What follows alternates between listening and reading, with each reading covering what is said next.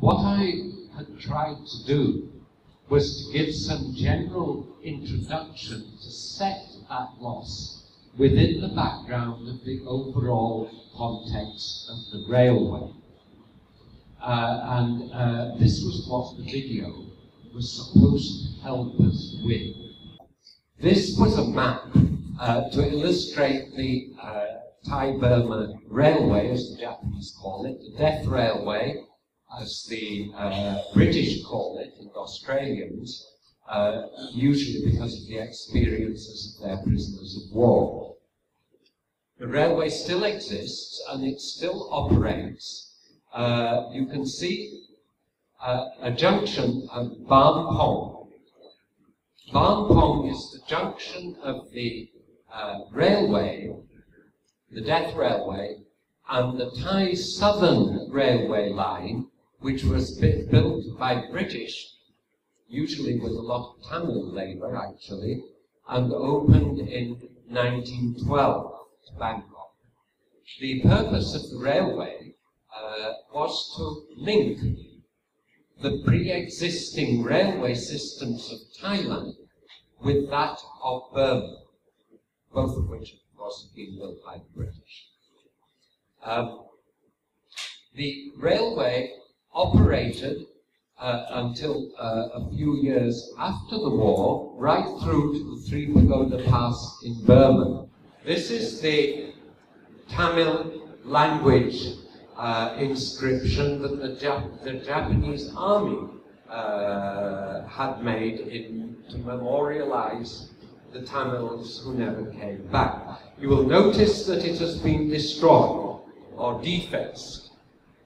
Many of the inscriptions have. Unfortunately, this was by Allied prisoners of war when they returned after the war to Kanchanaburi, not really understanding very much about the situation of anybody except themselves, considered the monument more of Japan's dreadful behavior on the railway and threw stones at it. Other inscriptions could be restored, but I doubt that there is anybody in the Japanese Association of Thailand who look after the monument and who own the land that it's now built on. I doubt that there's anybody who speaks Tamil, and that's the reason why it still remains. Here are you can see all the other languages involved. On the left, at the top, is Thai language. It's rather difficult to read because it's in the reformed script adopted by Field Marshal Prime Minister Pibun during his first administration. The Thai language is the second down on the right. The top two photos are a mystery. The top two photos are of a Vietnamese language inscription, which quite clearly, the existence of which means that Vietnamese were also involved as labourers on the railway. Nobody has ever written about them, nobody has ever found out about them, nobody knows who they are. I will mention that a Thai immigration official at the Burmese border at the Three Pagoda Pass once told me that this particular man happened to speak the Vientiane dialect of Laotian, which is now the standard language of Laos, because he had formerly worked for about 15 years in Nong Khao, which is on the border with Vientiane. He said one day he was absolutely shocked because there was a delegation of about 10 to 15 people, all speaking in Vientiane dialect Lao, saying that they had been left behind in Burma after the war, and that they had been involved in the railway, and they wanted to go home. But of course, he's not a Burmese official, he was a Thai official, so there was nothing very much he could do about it. But one wonders what these people were doing on the railway and how they were involved. There are many stories that we do not know, but the Vietnamese inscription clearly indicates that there must have been Vietnamese labor involved. To go back to the Thai inscription, we know about Thai labor.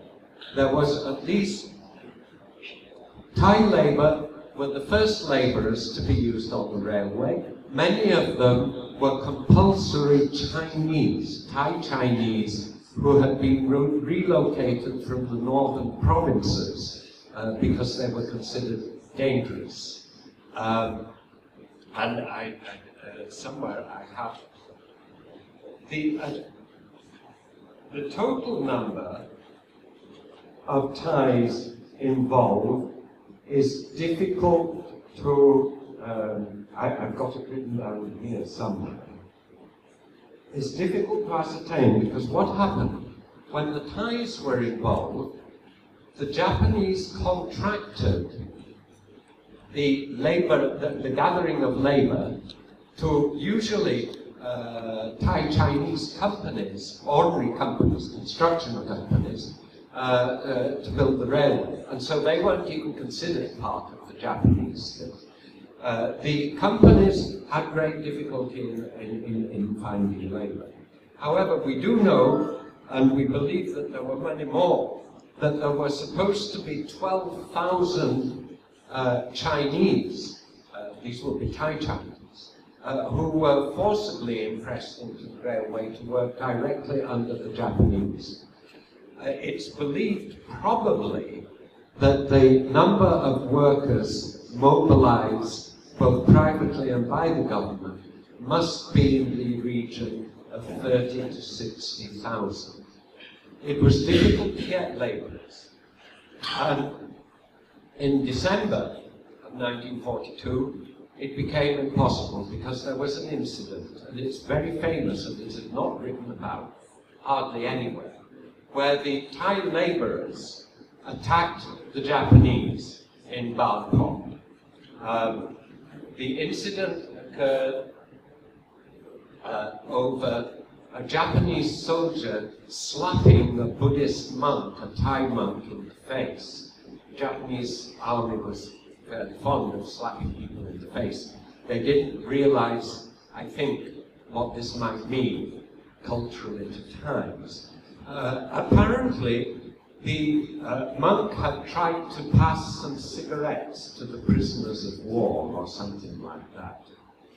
When the Thai laborers heard that a monk had been assaulted in this way, that same night they gathered with stones and whatever weapons they could find, and an enormous incident occurred in Bangkok, which was never really fully explained, but we do know that 4 Japanese were killed, including a Japanese military doctor and 3 other military personnel. Well, of course, the Japanese army was furious. Can you imagine? Laborers attacking the Japanese army, for Christ's sake. You know, it's just what they do. The southern command of the Japanese army in Saigon demanded the execution of not only all involved, but of the monk. And an almighty row involved. Prime Minister Pibun carefully kept out of Bangkok so that the Japanese, he couldn't be made to do anything about it. It was a disaster that was averted by Prime Minister Tojo in Tokyo, appointing a sort of more peaceable head of the Bangkok garrison command, a man called Nakamura Akato, who was really appointed because of the Bangkok incident. So it's not just a little incident.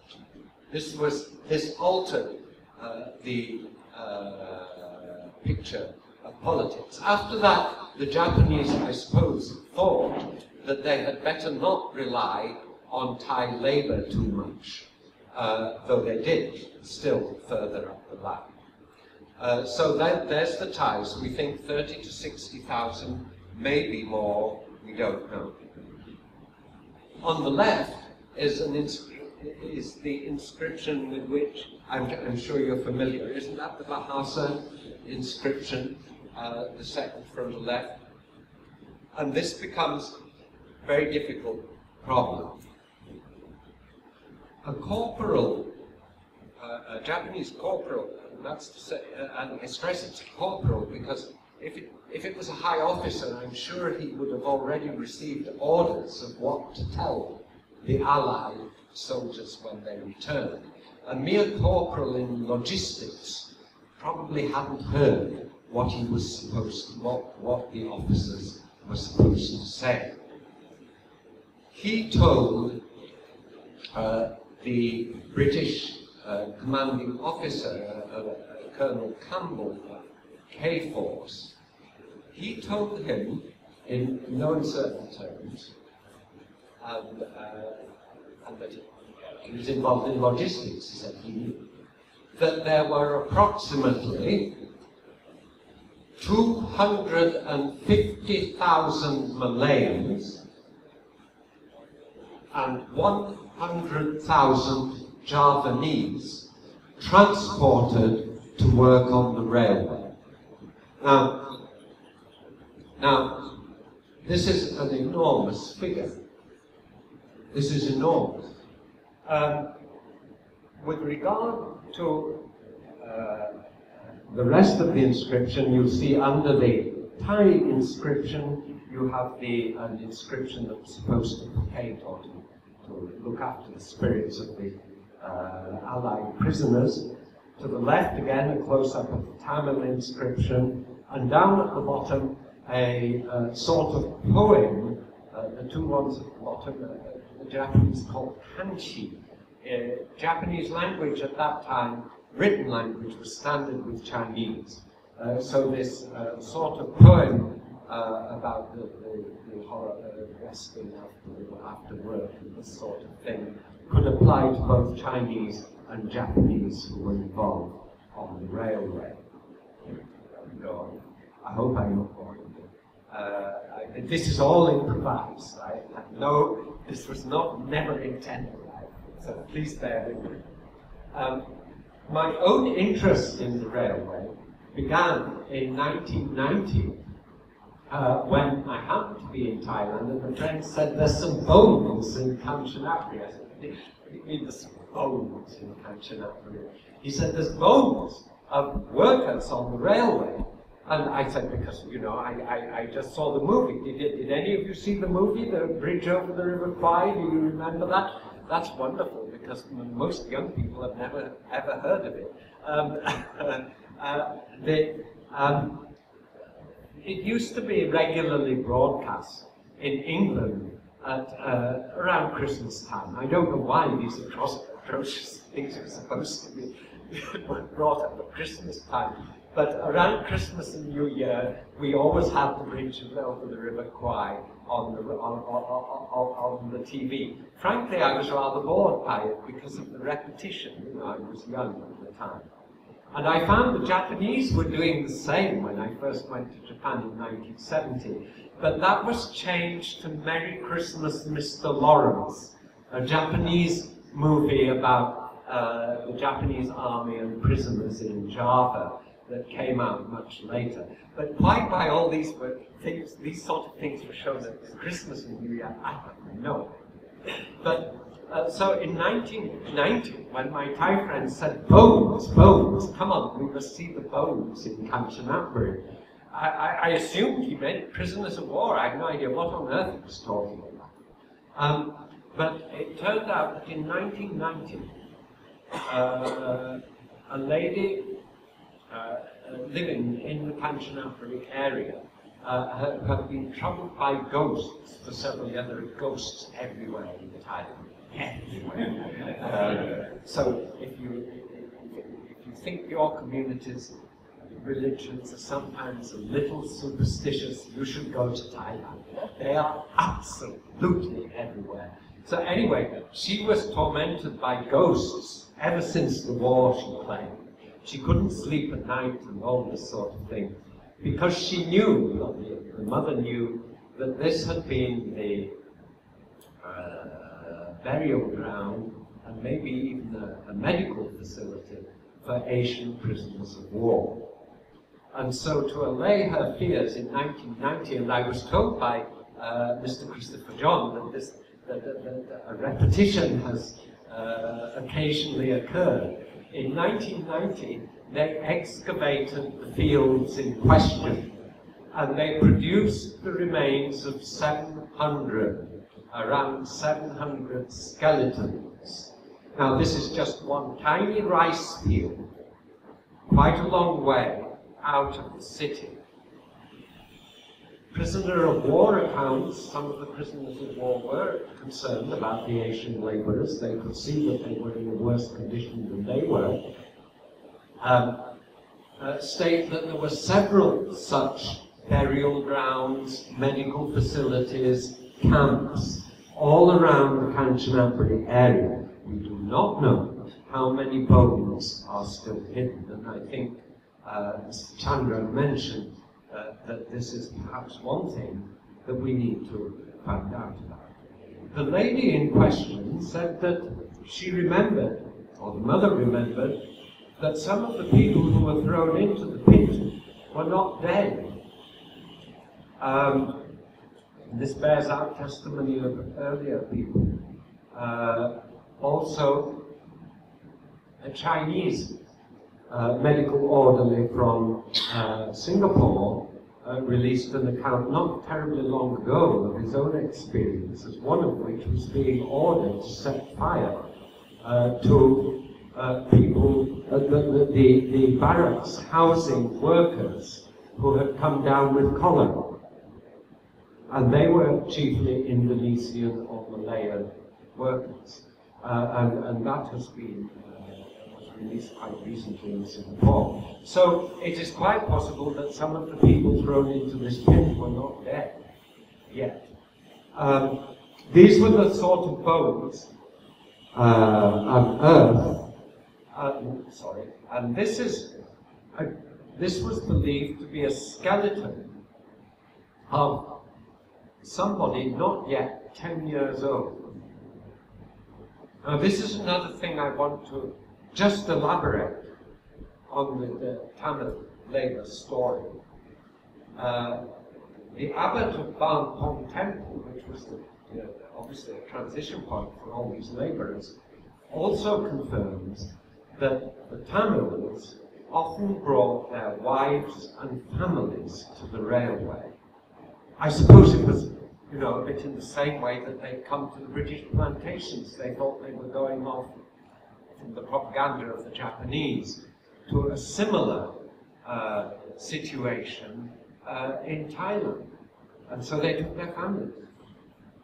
And so I don't think any other of the laborers' groups took their women and children. So I presume that this skeleton must be that of a Tamil child. And there were other skeletons with bangles around the foots and things like that. So among these skeletons were many former Tamil laborers. So I was, this was not what I was expecting to see. I was expecting to see prisoners of war and things like that. And it was on that trip that I discovered the monument by the Imperial Japanese Army with all these languages. And I thought, well, this is not what the movie was about. The movie wasn't about this.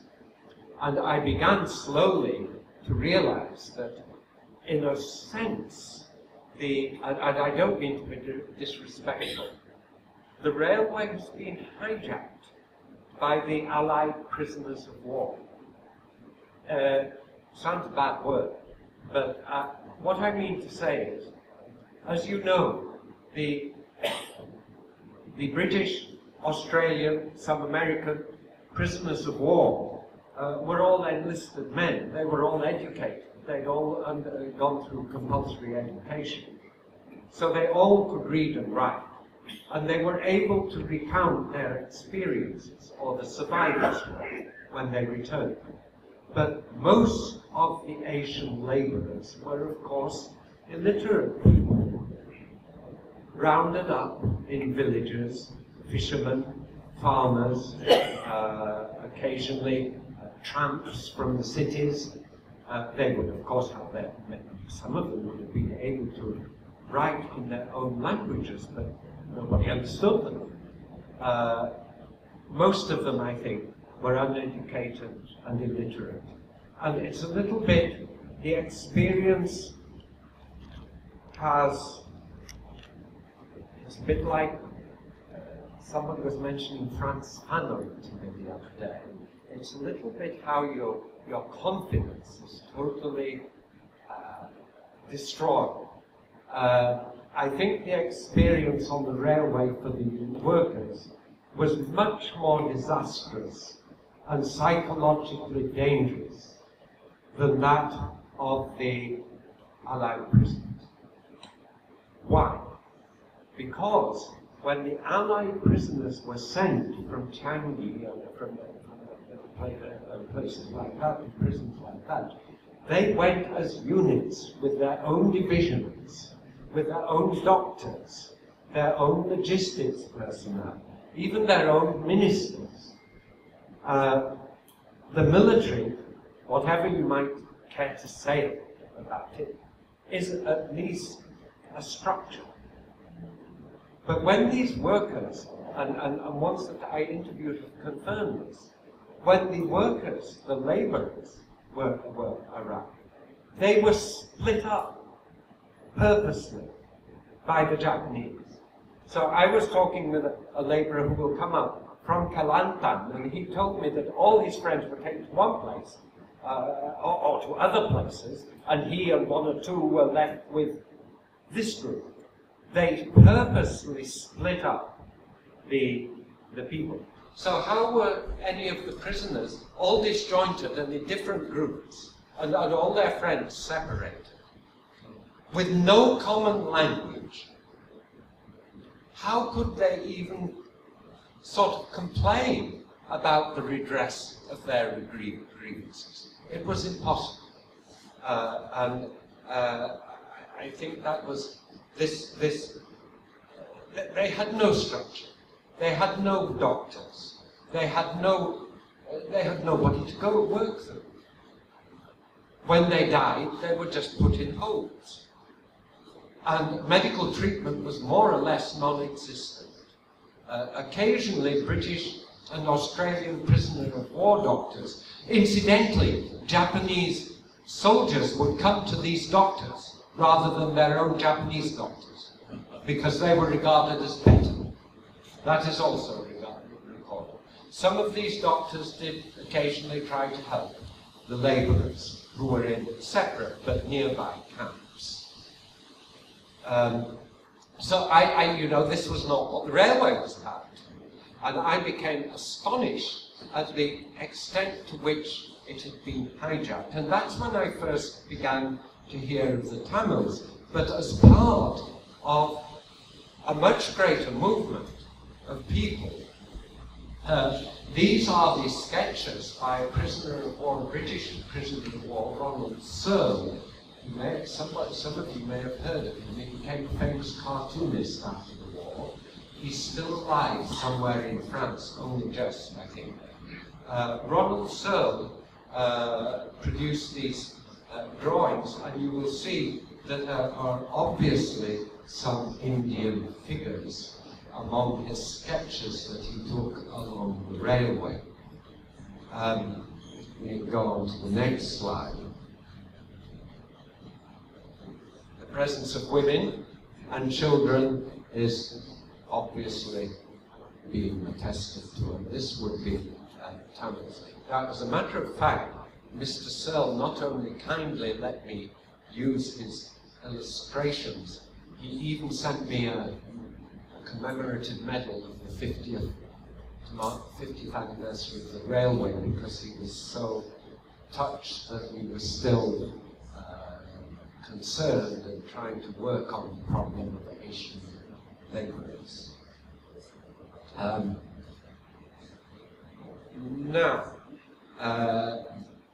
to go back to the 250,000 Malayans Anyway, that was the beginning of my interest in the railway, and I ended up taking my own Japanese students there for about 8 years on field trips, and so I would continue the work at that time. This is another railway. If you look at the map. This is much further south, much nearer than Malaya.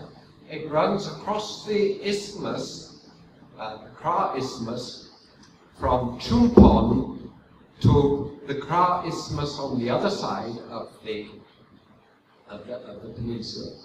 And you will see it then goes down the Kra Isthmus, down this sort of river, and ends up at a place not far from the tiny city of Ranong.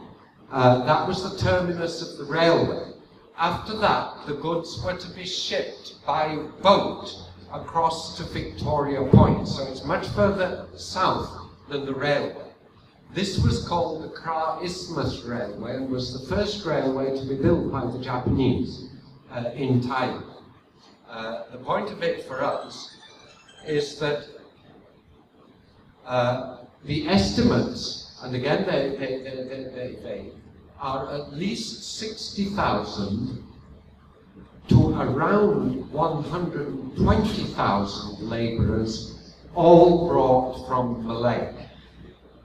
Now, when I went down to that little terminal town, they were able to confirm to me that there were Chinese, so members of the Malayan Chinese community, Tamils, and Malays, so were involved in the building of the railway. The railway, when it was completed, its station functions and everything were apparently staffed by Malays, probably from Kedah, Kelantan, that area. And some of these people must still exist. Not many, but some must exist. So this was the first railway that the Japanese built in Thailand.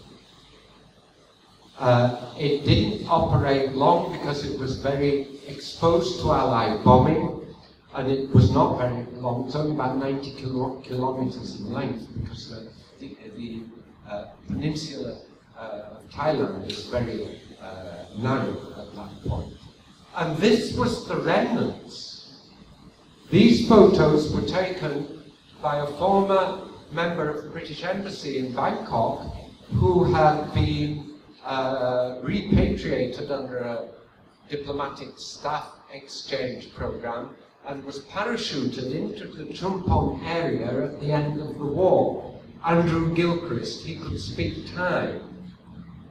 And this was the situation he found in the labourers' camps, even long after, I think after the Kra Isthmus Railway had been abandoned, the Japanese also tried to make use of the labourers in other ways. It's not clear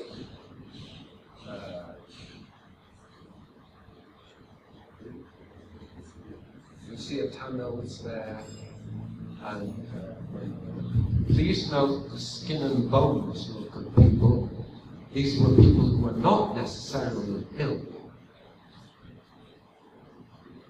So that's the story of the Chumpon Railway. This is a Malay from Kelantan. He's lost his Malaysian citizenship. He's now a Thai citizen. He stayed behind after the railway. And he very kindly agreed to come and talk before my students. I think now he probably couldn't. This was quite some time ago. And he told of the terrible conditions and how he was separated from anybody else that he knew. After the war, he didn't even hear of the so-called Allied repatriation. He didn't even know these workers had left all over the railway. And he elected to stay in Thailand. It must have been very difficult to get papers and citizenship. It must have taken several years. And he married a Thai lady. He's now fine, though I expect he's rather old. I know he's still alive. I heard about him last year. And he has 6 very sturdy young sons who make sure that he is able to go and visit his family in Kelantan, relatives, every year. This is Uncle Yu, as he is called in his family.